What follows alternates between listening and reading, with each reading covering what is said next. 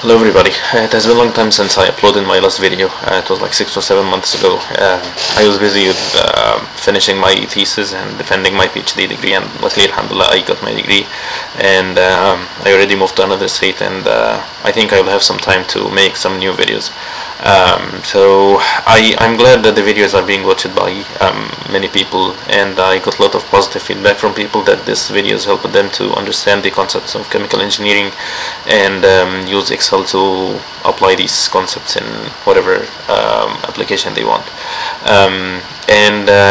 I'm thinking of the next step of how what videos I need to make and what people would be happy to see in my next videos. So I got some recommendations from people or suggestions.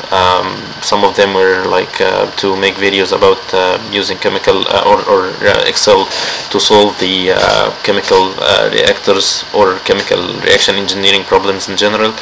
And there were suggestions to do degrees of freedom on energy balance systems. And there are other suggestions, but I'm not sure if this will be something that you're very interested in or not. I got some other suggestions that I would just make videos to introduce the concept without going into how to solve it with Excel. Again, I'm not sure what you will be more interested in. So in this video, I'm not gonna introduce anything new. I just want your feedback. Just let me know what you like or what you want me to make in the next videos. I have a couple of things in mind, but I'm not sure if these are the stuff that you will be interested in. So please just feel free to write your suggestions in the comments below.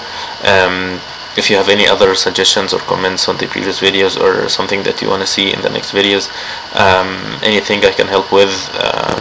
I'm not sure what other software I can help with. I'm not using a lot of software, but if you have anything that I can help with, please let me know. I would be more than happy to make anything to help you. So I'll be waiting for your comments and your feedback, and I'll see you in the next video, inshallah.